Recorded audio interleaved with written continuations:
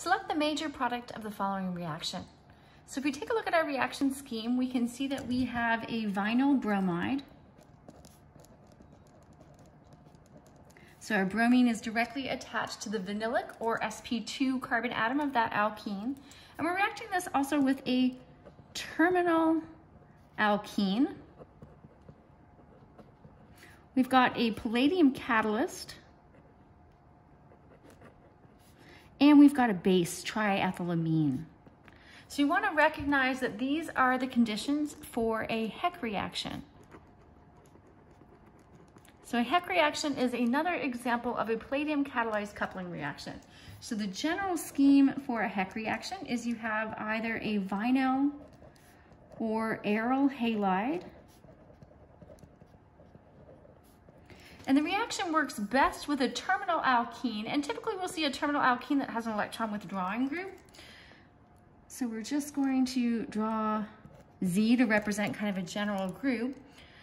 So there's our alkene, and we've got our catalyst and our base, which is triethylamine, so I'm going to abbreviate that TEA.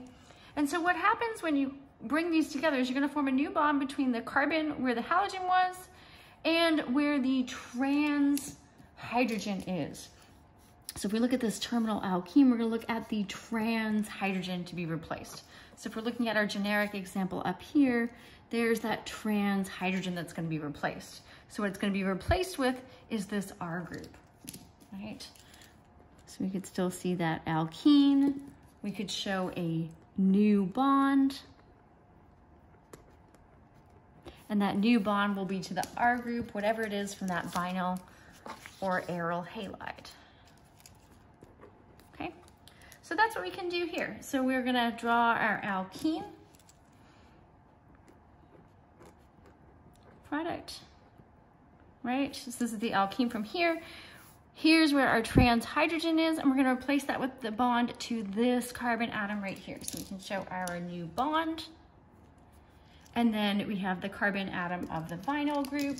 So we've got that alkene, and we're gonna keep the stereochemistry of this alkene. It was trans, so we're gonna keep that trans orientation here.